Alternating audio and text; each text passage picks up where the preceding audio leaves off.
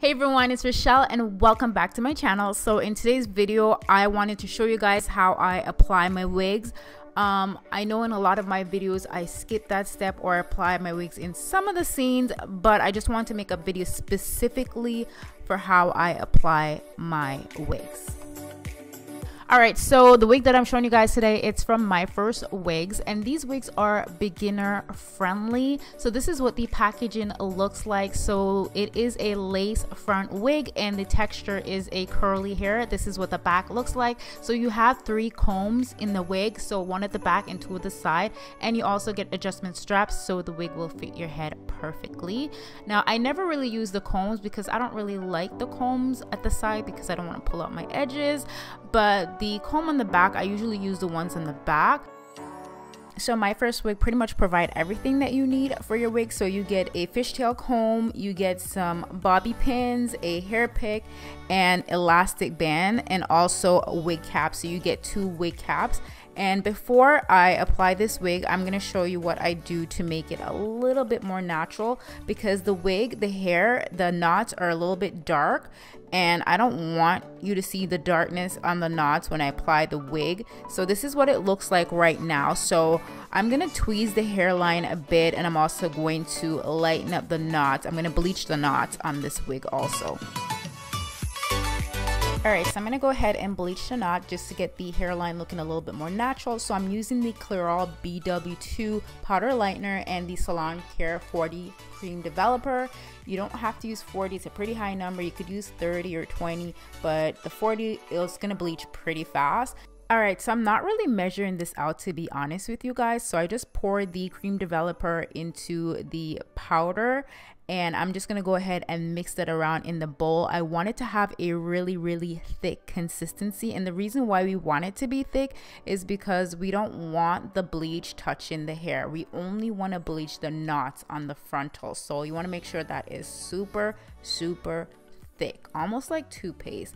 I learned this from watching Tira Monet's channel, where she put the brush in it, and if the brush is standing, that means it is thick enough to use.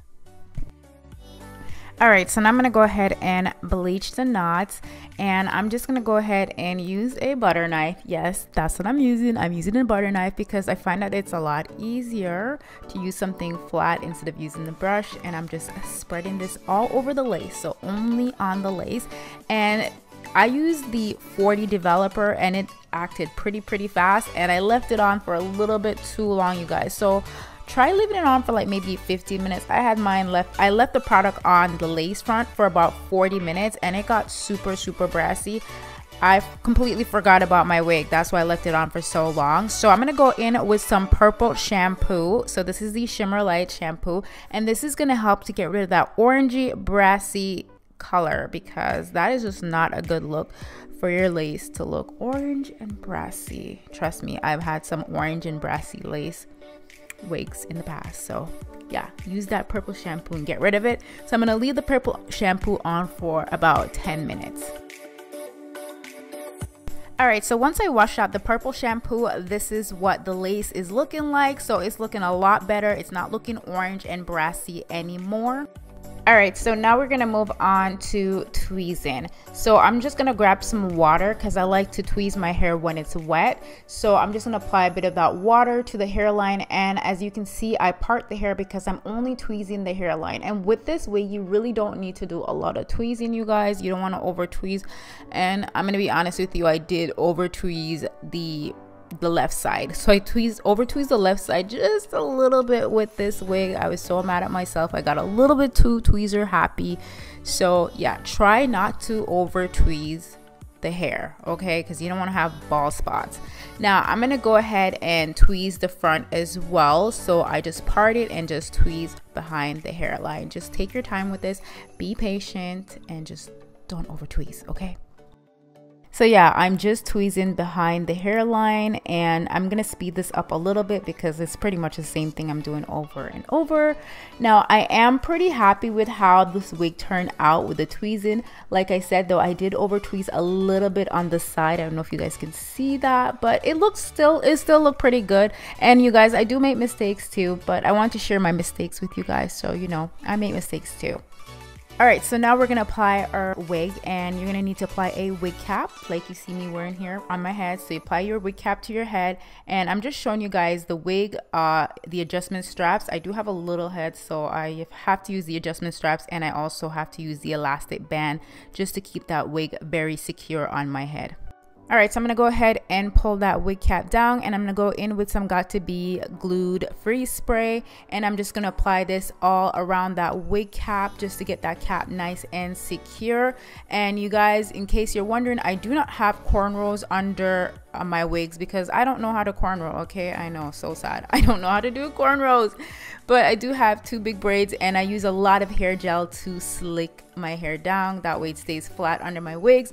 And I'm gonna go in with a blow dryer. You can also let this air dry also, but it doesn't really matter. I was just trying to speed up the whole process. Alright, so now I'm going to go in with a pair of scissors, and I'm going to cut off that extra band because it's going to look crazy if you put your wig on, and you can see that extra band right there. So we have to cut that part off, and I'm just cutting around the ear. That part can be a little bit difficult sometimes, but just take your time and just cut it. And then I'm going to go ahead and try the wig on just to see how it's looking with the wig cap under it. And I haven't cut the lace off as yet. Alright, so I'm just going to go ahead and grab my scissors and cut off that excess lace because you really don't need any of that lace at all. So I'm just going to cut all of that off, and I cut it off close to the wig hairline, so I leave like a tiny bit of lace onto the wig. So I took the wig off, so I'm going to use some foundation powder and just add it to the cap. You can use any foundation powder as long as it's close to your skin tone. It really doesn't matter. And I'm just applying it right at the base of the wig cap. Alright, so I'm going to go in with some glue, and I'm using the Ghost Bond lace glue. It's one of my favorites, and I'm just going to go ahead and apply that to my wig cap. So I'm just applying that right by the forehead area, and I don't really use a lot of glue. I use like one layer, and it can last up to 2 to 3 days. But if you want to wear your hair longer, like your wig longer, you can add up to 5 layers of glue. But I've never tried that because honestly, I take my wigs off quite frequently. I do, so I never really apply a lot of glue. But yeah, you can let this air dry, or you can use a blow dryer. However, you do want to wait for the glue to be clear. I was a little bit impatient and I didn't really wait for it to be super clear, but it's best to wait for the glue to get clear and then apply the wig. Alright, so I'm pulling the wig down, and then I'm going to go in with a fishtail comb. Make sure there's no glue on it. So this is a clean one, and I'm just going to go ahead and press down that lace. Alright, so as you can see, I only applied the glue onto my forehead area. I know it looks a little white right now, but don't worry, it'll dry, okay? So it's not gonna look like that in the end. But I'm just getting my hair out of the way, and I'm cutting off a little bit of that excess lace. So we have a little bit of excess lace, and I'm just gonna go in with the blow dryer to help speed up the process of drying that glue. Anyway, so now I'm going to apply the glue to the sides as well, and I'm using a fishtail comb to spread that glue. So just spreading it like butter, and I'm doing the same thing on the other side as well. And you just want to wait until that glue becomes clear. And then I'm going to go ahead and pull down the sides as well. So basically the same thing we did with the forehead area. Just pull the sides down and go in with a clean fishtail comb just to press that glue into the lace. And I'm just gonna cut off a little bit of that side hair because I don't need all that extra hair, and I do have some extra lace, so I'm just cutting that off as well. Alright, so now that I'm done applying the wig, I'm going to go ahead and style this hair really quickly. So I'm just using some water. This is just a bottle of water, that's it. And a lot of you girls have seen me rocking this hair on my Snapchat, and I've gotten so many compliments in it. I really love the curl texture. I really do love this wig. It's very beginner friendly. However, when I styled it in this video, I used the Wet n Wavy wet gel product. And I will tell you right now, it wasn't really the best product to use with this. I could have just used some hair conditioner, because after I made this video, the next day I actually washed this product out of the hair, and I just styled it with some water and some conditioner, and the curls were so defined. It looks amazing. So you really don't need to use this product. Just use some conditioner and some hair serum and you're good to go. Alright, so this next step is completely optional. You don't have to do baby hairs, or you could do a little baby hair just to hide the lace better. So I'm just going to go in with a little razor comb, and then I'm going to go in with my Got To Be hair gel, and I'm going to go ahead and use my raggedy little toothbrush to create those little swoops, little baby hair on the wig. And I'll tell you right now, you guys, I am not the best at doing baby hair. Like, I'm not really good at it. And I think the wig looked pretty good without it, but I feel like curly hair looks good with baby hair as well. So that's why I added the baby hair. But like I said, this is completely optional and you don't have to do this part.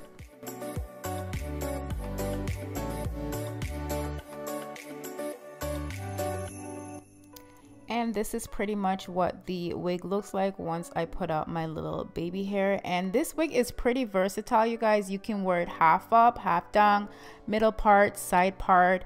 You can also wear it all the way up, but you would have to pull out a little bit of the baby hair on the bottom of the wig, or probably on your hair too, just to make it look a little bit more natural in the back. So yeah, this is the completed video. I will put all the hair details in the description bar down below. So all the info for MyFirstWig and the hair details will be in the description bar down below, you guys. So don't forget to check that out, and I'll see you guys in another video very, very soon. I love you guys so much, and thank you so much for watching.